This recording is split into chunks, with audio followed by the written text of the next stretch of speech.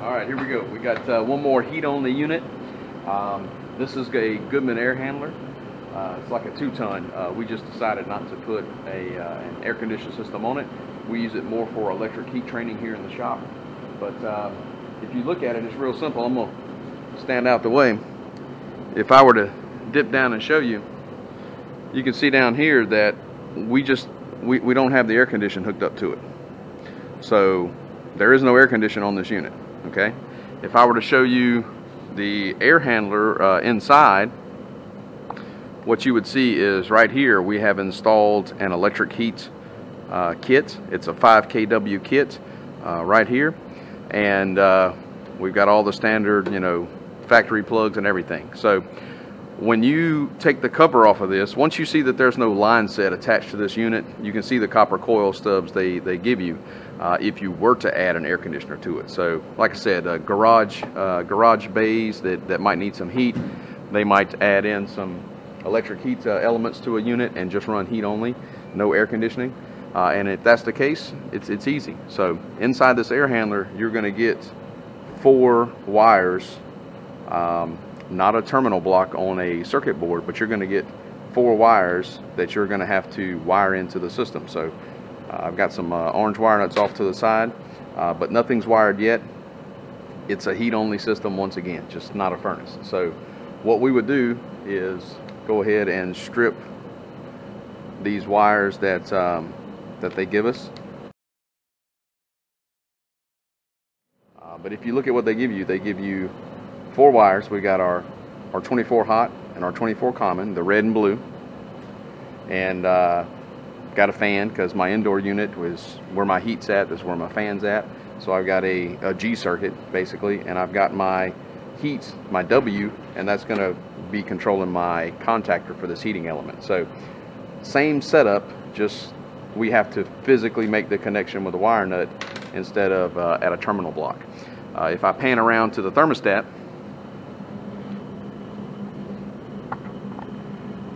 all right, I've got a standard heat-cool thermostat. If you look at it, it says off heat cool.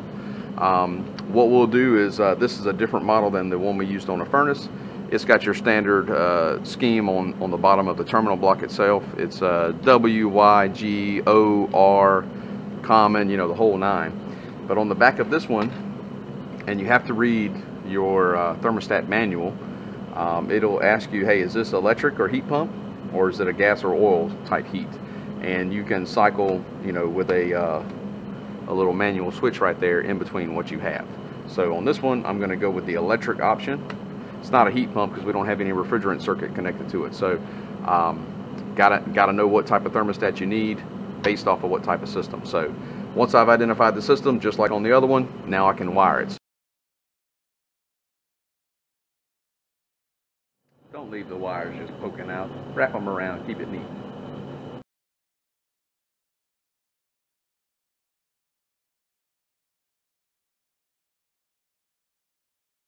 got our wires ran. I'm going to stick this through the sidewall. Like I said, we keep it real simple. We just mount the thermostat directly to the unit. So I'm going to stick this through the sidewall and connect the thermostat wires to the actual sub base, and then we'll wire the inside.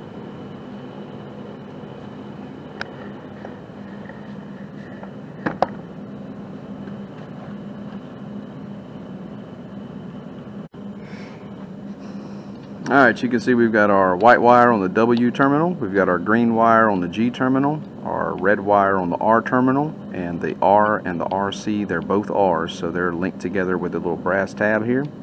And then the black wire that I use for common is on the common terminal.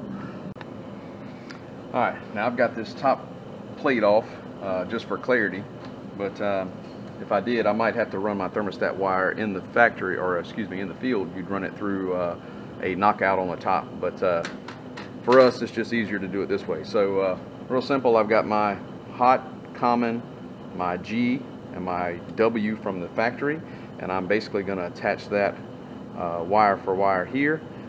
We don't need a float switch or anything on the heat only unit, so there's no safety device to wire in series. So I like to wire mine and put just barely a little twist on it. My next one is the green wire, so match them up kind of end to end. Same thing, make sure that you get that wire nut on there good. I put just a little twist on it. Same thing for the white wires. Match them up. And then they're blue as a common from the transformer. I've got going to my common, which is black in this case.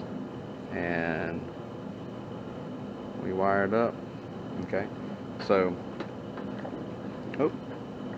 there we go. So you can see, I mean, it's pretty much it's a match set, and that would be it as far as the wiring on the heat only unit. That's electric heat.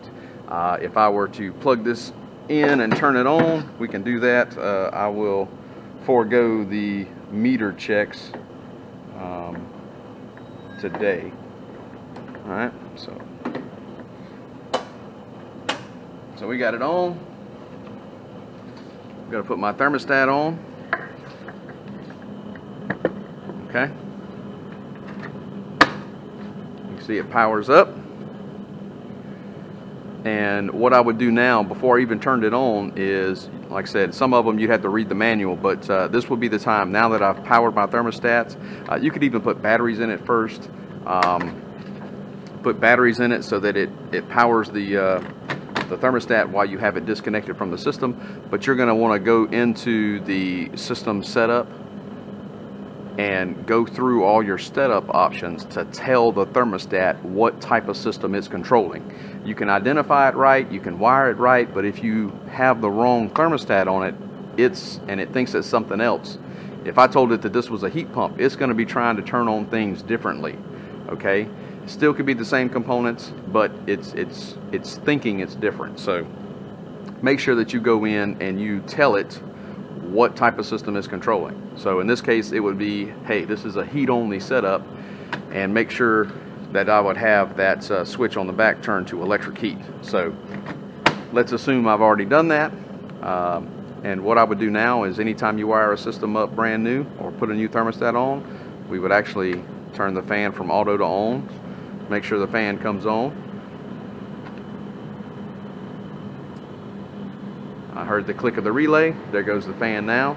So I would turn that fan off. This one's got a 65-second delay on that board, I think. So we'll fast forward this.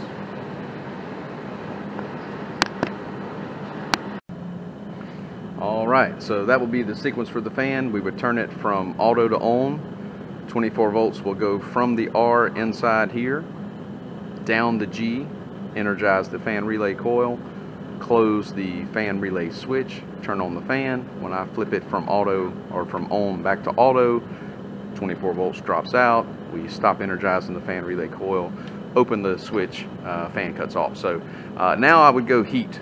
So I'm going to turn it from off to heat. Once I turn it to the heat and I turn the temperature up, basically the switch in here from R to W is going to close, pass 24 volts to the contactor coil, energize the contactor and close the switch, and our heat strip should turn on. So this is going to happen pretty quick. Oh, I've already heard the contactor coil energize and close the contactor switch. I can feel my heat on right now just because I don't have any ductwork, and now my blower turns on. So the heat is working fine. I'll also try to link the description of the sequence of operation for electric heat only down in the description box below. So hopefully this helps a little bit. The next one I'm going to do, even though this is real simple, it's a lot of people get caught up on the wiring.